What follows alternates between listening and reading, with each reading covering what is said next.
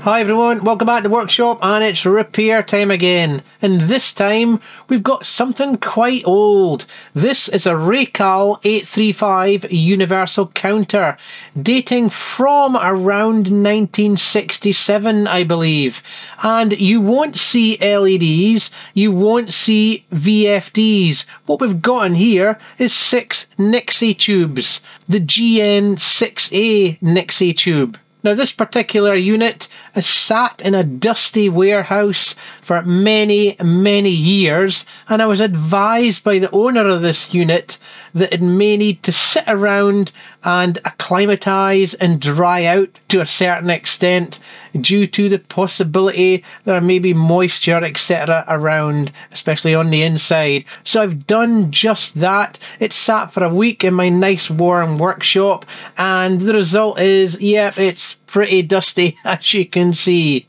PCBWay is your one-stop solution that's been expanded from their large variety of PCB prototyping solutions to 3D printing, CNC machine work and sheet metal fabrication. PCBWay also has a growing community on their site where it's become an open platform for makers to exchange and share their ideas, including the PCBWay store where some of the hottest modules can be purchased. I've been using PCBWay for years for my own products. Always reliable, always quality and always on time. Now interestingly, there is actually a label tied to the front of this unit, and it's a CSL repair/calibration tag. And on the other side, it's actually got some details about the owner of this particular unit at the time. Shipton Communications in Hemel Hempstead, that's in England, UK. Racal 835. CSL received it for repair or calibration in August 1983, so quite some time ago. Now, as I said, this is a universal counter. It's capable of measuring frequency, period, average period, time interval, time ratio, and it's got a range of about 10 Hz up to about 12.5 MHz.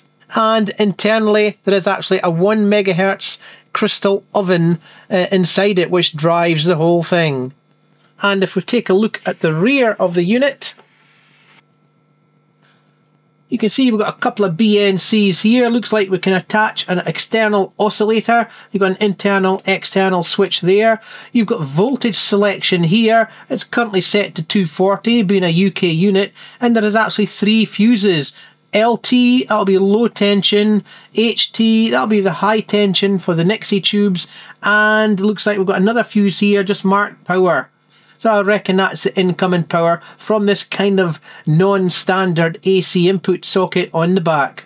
And on the front of the unit, we've got the normal universal counter controls. We've got some range selection switches here.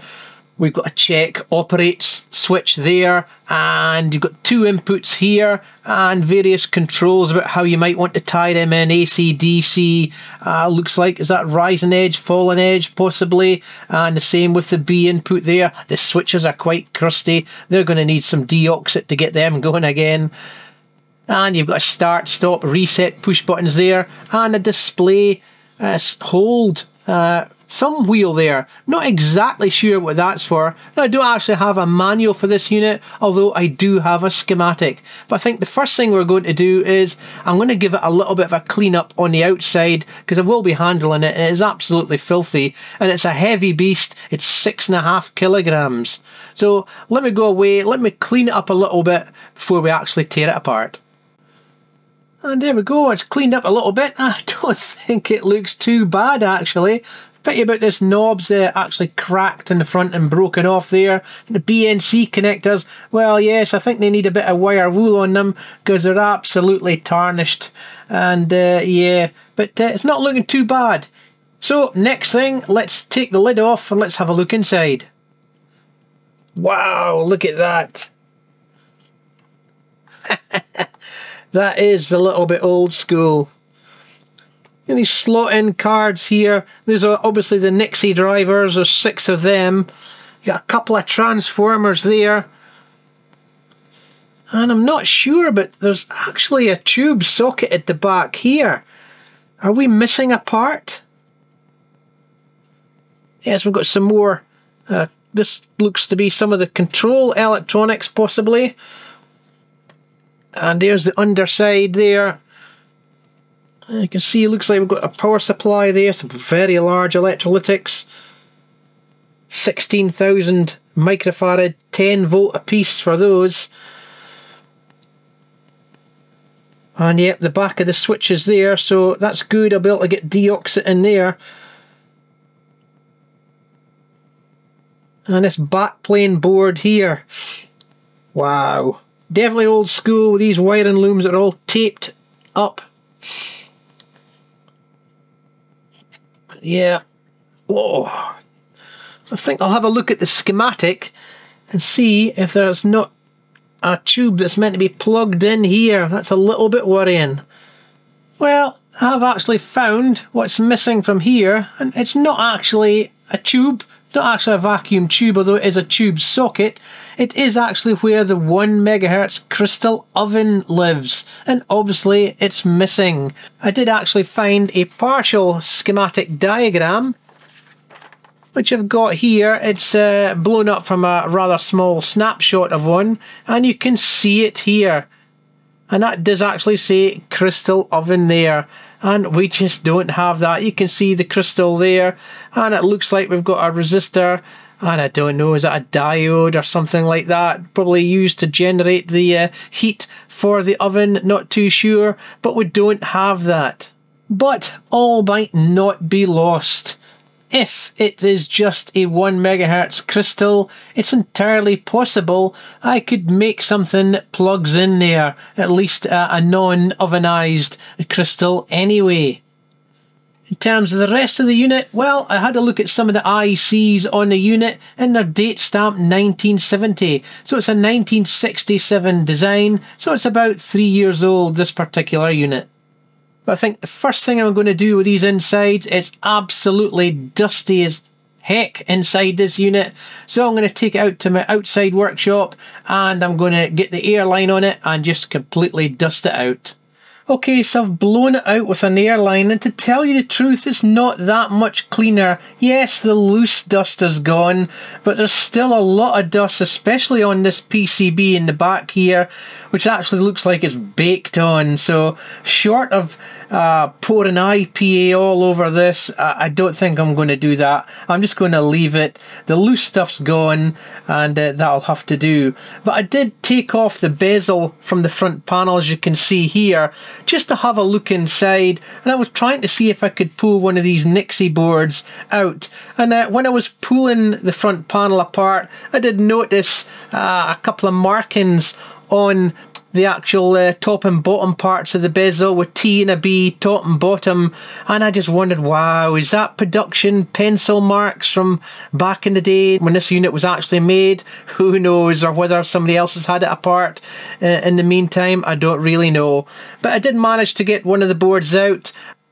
Had to pull the front panel forward slightly so that this plastic part here would clear this lip here, and I managed to do that, and I managed to unplug one of these boards, as you can see here. And yeah, there's the Nixie tube at the front, a little bit dusty, but it looks okay. How good they are in terms of are they worn out or not, who knows, we'll have to see. And there you can see the driver ICs and transistors there as well. And they're all date coded. Well, there's 1969 there, 1970. Yeah, they're around about that era anyway. And there's the other side there. So I'm not going to really touch these. I might take some IPA and see if I can clean up this edge connector here, or perhaps with the fiberglass pen just a little bit, because they are looking heavily oxidized there. And I'll probably do the same if I can on the actual edge connector here where they plug in, and I'll do one board at a time. So here we go, a little bit of IPA on that edge connector there. It is heavily covered in dust as well. And yes. Now on the fiberglass pen. Yes, that definitely makes a difference.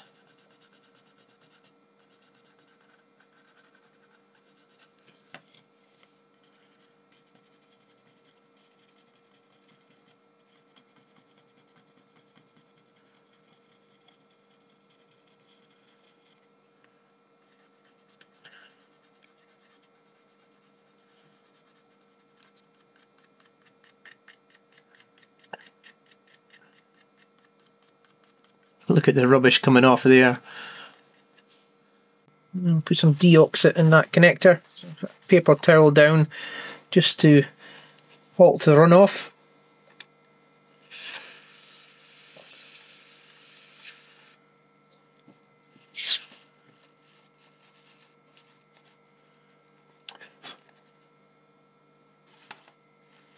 Okay, and I'll put the board back in and insert it and reinsert it multiple times, and hopefully that will clean up that edge connector there.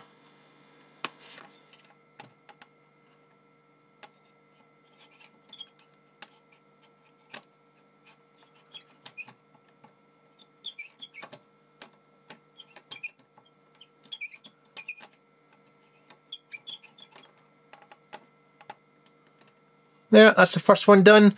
So I'll go off and do the other ones, and I'll come back. Well, that's those edge connectors cleaned up. I think enough for the time being, but I might go revisit them, but we'll move on for the time being. And I think what I'll actually do now is whilst I've got the deoxit out, I think I'll actually go ahead and attack these slide switches here and the contacts on this master switch here and the range selection switches as well. And whilst I'm at it, I'll see if I can clean up those BNC connectors on the front as well. Well, there we go. That's all the switches cleaned up, the BNCs cleaned up. So I think we'll move forward now, and I think I'll actually start doing some electrical tests on the power supply before I actually put power into it. Okay, first things first, here's the next problem. I don't have a power connector that fits this old power socket. So I'm going to have to make something up. And here's what I've come up with. I've got plenty of crimps, spade crimps like this. And the bit where the wire goes into, if I can just show you that here, is just the correct diameter to fit over nice and snugly the actual pins, all 3 pins of that power socket there. And I've got these little insulators that slide over the crimp like that. So what I've gone ahead and done is I've soldered a power cable onto this end, the spade end of the crimp, and made up a connector. And this is it here. It does look a little bit Heath Robinson, but plenty of UV glue to hold the 3 pins exactly the right spacing, and it actually works. And the white Tipex there just signifies that that's the earth, because I do have to get it the right way round.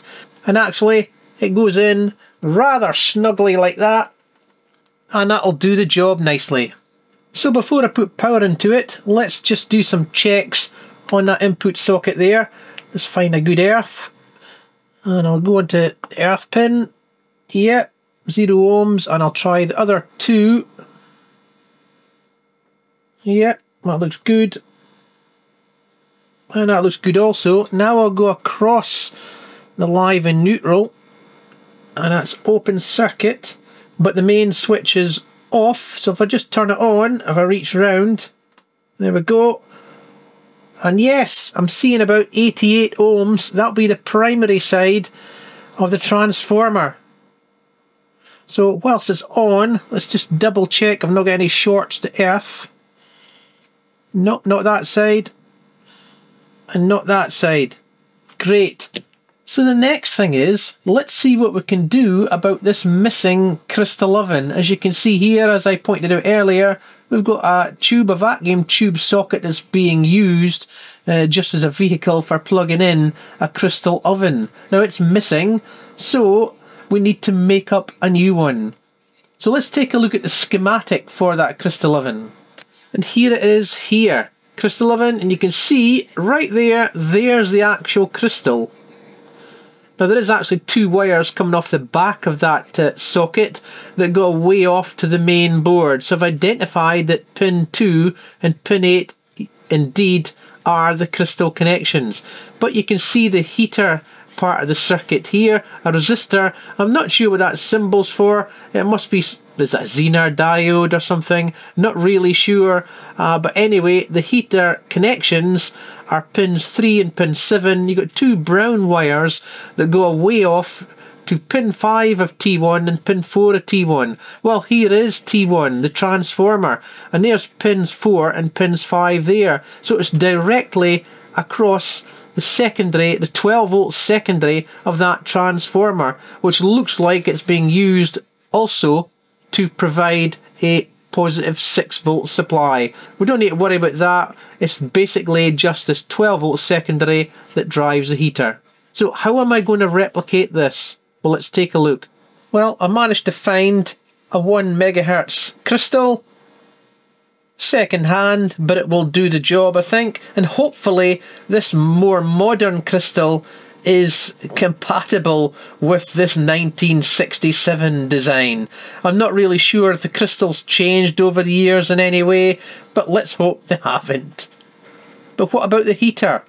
Well, actually, I'm going to use one of these. Now, I've got about 25 of these in stock. I've had them for many, many years for an experiment I was doing years ago, which never went ahead. And these are actually a QH40A, a 40 degrees precision crystal heater. So let's take a look inside. Here we go. I get the instructions out and the little heater itself. And here is the heater. Let me zoom in a bit. And what this is, it's a little heater assembly. You basically just tie 2 wires off of it, give it a DC supply, and this actually generates heat.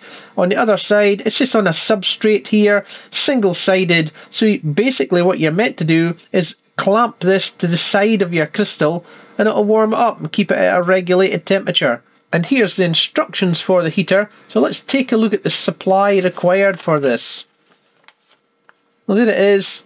40.8 degrees C plus or minus 1.5 degrees C, and it needs a supply between 8 and 12 volts DC, and it's going to consume about 80 milliamps.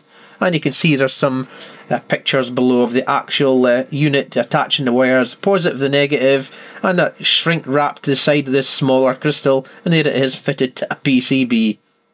So 8 to 12 volts is what we're needing. So back to the socket again. So we've got 12 volts AC RMS at this connector here.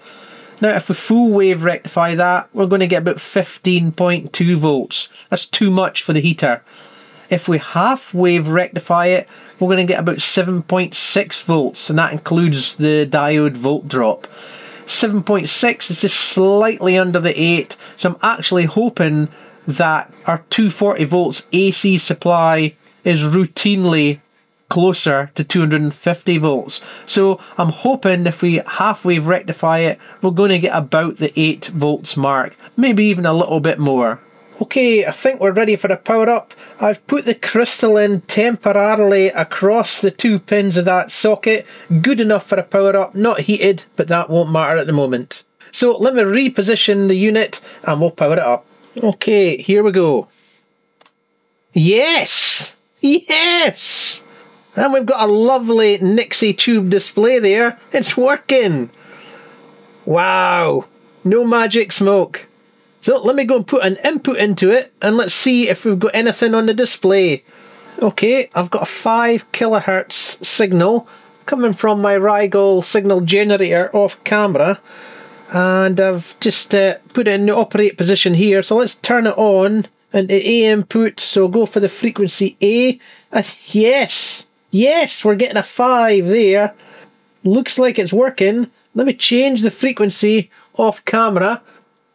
There's 1.23456 kilohertz, and yes, that's working.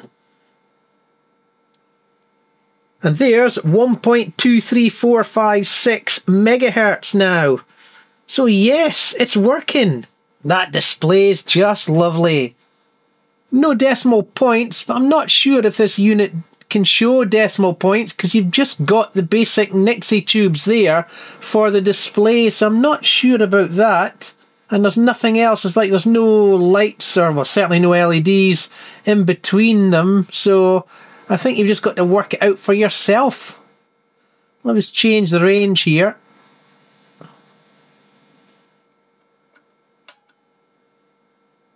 It's certainly working. The range switch certainly appears to be working.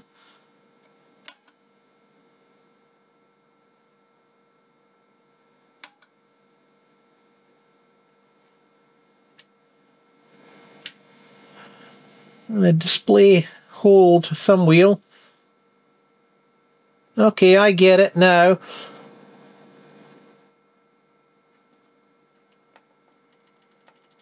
It basically just holds the display. Is it some sort of adjustable timer or something like that? Not too sure. Yes, because it goes from a fast update to a much slower update. That's obviously to allow you to read between that shimmer it does as it recalculates there. That's just the design of the unit, obviously. And the reset button, yep, all zeros. Looks like it's working. Now what I've done, I've changed it over to measure the average period on that A input, and I've set it to a 1.23456 kilohertz signal coming in, which has a period of 810 microseconds. And as you can see there, 809. That's not too bad, that 1 megahertz crystal that I've just shoved in there. Wow, it's working. What a nice unit. So let me power it off. I think we need to work now on that ovenized crystal. Let's get a bit of stability to this unit. And of course, there is actually an adjustment on the top where I can trim the accuracy. I can trim that 1 megahertz crystal. We'll do that once it's all ovenized and up to temperature. So first things first, I want to turn the unit round and I want to measure that 12 volts AC RMS that I'm getting at that socket. Let's see what we're actually getting, the 8 volts that I want. Okay, so I'm across the pins in the socket, so let me just power it up there and let's see what we get. 12.36 volts AC RMS. 12.37. Okay, so here is the crystal heater module that I've put together. I managed to find on Amazon a base, just that I could put the components on the inside, and just little solder buckets there that I could solder into. I've got the crystal there and the heaters attached to the side of it with some heat shrink sleeving over it to protect it. I've got a bridge rectifier there. I've gone for a full wave bridge rectifier, and there's the large capacitor there across the DC output, and I've had to put in a 5 watt 5.6 volt Zener diode in series with the heater just to bring the voltage down into the window that the heater can accept. I think it's 8 to 12 volts. So let's plug it in and let's measure that DC voltage that I'm getting for the heater. And I'm expecting obviously the heater is going to turn on straight away, so the load will be at its maximum when I first measure that pin there. So there's it plugged in. There's plenty of room round about it. So let me reposition my multimeter and let's check that voltage out. Okay, here we go. Let's put power on and measure the supply to the heater. 9.7 volts. So I'll switch it off now. I'm going to go and get my thermal camera and let's just see if the heater's actually working, because it's hard to tell because it's hidden in the back there. And let's see if we can get any heat there. Yeah, looks like we're getting something. We're kind of half looking through the crystal almost, or just round the corner from it, as it were. And you can see the wire feeding the heater is actually getting warm as well. So that heater is actually working.